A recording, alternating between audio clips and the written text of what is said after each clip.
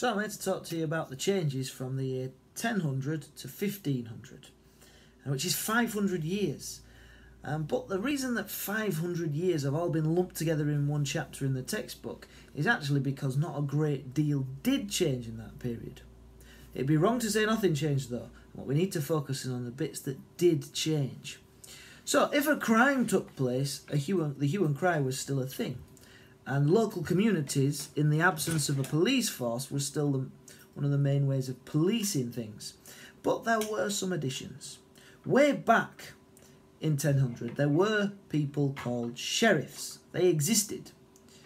They were in charge of sort of larger areas.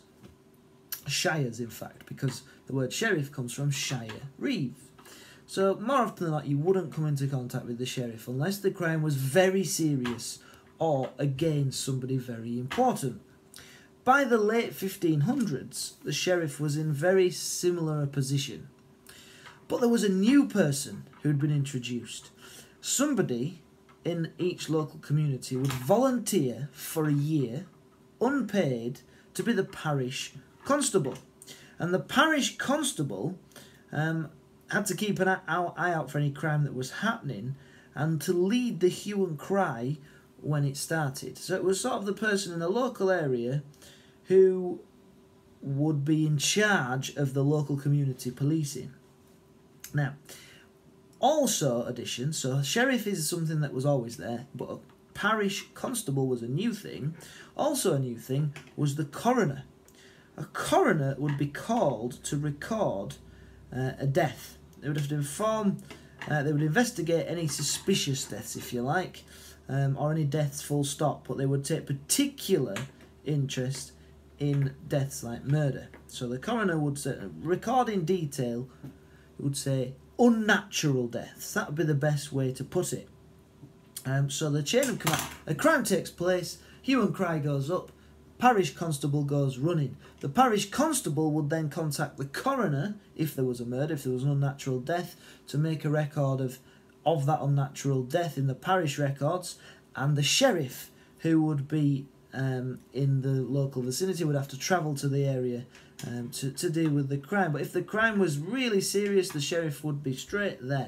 Anyway, that's the chain of command. Constable, coroner, sheriff. You know, sheriff is the most important in that little chain. But there is another introduction, which we'll do in more detail next lesson, and that is you could actually get away with crime. So you could murder 10 people and torture them first and burn down their houses and steal all of their things. But there is a way, a loophole if you like, to get around being executed.